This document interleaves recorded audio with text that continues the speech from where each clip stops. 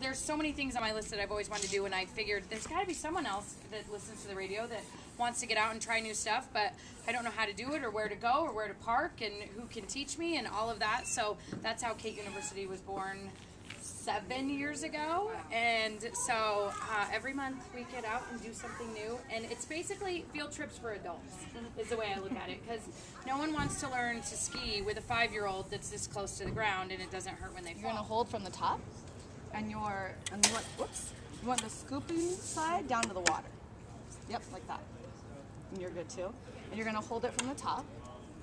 And then down here, you basically want like 90 degrees with your arms, your elbows. And so, Kate, bring your hands a little closer together. There you go. That's better. And once you start to paddle a little more, you'll notice where it's comfortable. And your hand that's holding down below is pretty loose. And when you put the paddle in, so you're standing on your board, and you're going to stand with the handle in between your feet, about hips width distance. And you'll bend your knees a little bit, but it's not like this, and it's not like, oh, really tense. Because if you're more tense, that's going to interrupt your balance. So just be a little loose through your feet and your hips. And then when you put your paddle in, you're going to go reach as far as you can near the top of your board. And then it's going to be a straight arm from the top, and you're going to push through the water from the top. Yeah, with the straight arm on top. And then when you bring it back through, you're going to keep it low to the water. And then the same thing. So the arm stays straight on top. And it's more of a push versus people will try to do this a lot when they're paddling. But you want to start top, push through, and your core you're going to engage your core a little bit as well. And once we get out there, I'll give you some more paddle when we get on the board. Your time. There you go. I need to turn around. So you can set it up a little bit that way, and then I want to come back. Put your paddle on your bottom behind you on your right side, like that. Yeah. Now push through.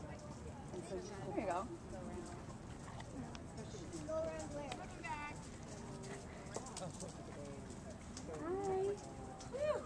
Always worried. Sorry, guys. Yeah. I know. But the yoga it was so cool. It's another successful Kate University class here with Idaho River Sports, Quinn's Pond, Kate University paddleboarding. It was absolutely awesome, as you can tell. I swam a little. I did the Kate University SUP yoga class tonight, and it was awesome. Yoga on a paddleboard. I'm so excited. I love it. Such a new challenge.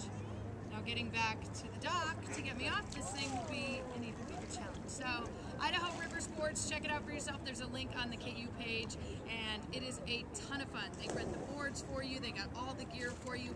They've got classes. You can do the yoga classes. You can do the basic paddleboarding classes, intermediate classes, and all of it. And if you start to love it like I know I do, then you can buy paddle boards there. They've got kayaks and the cutest swimsuits. Check it out, Idaho River Sports.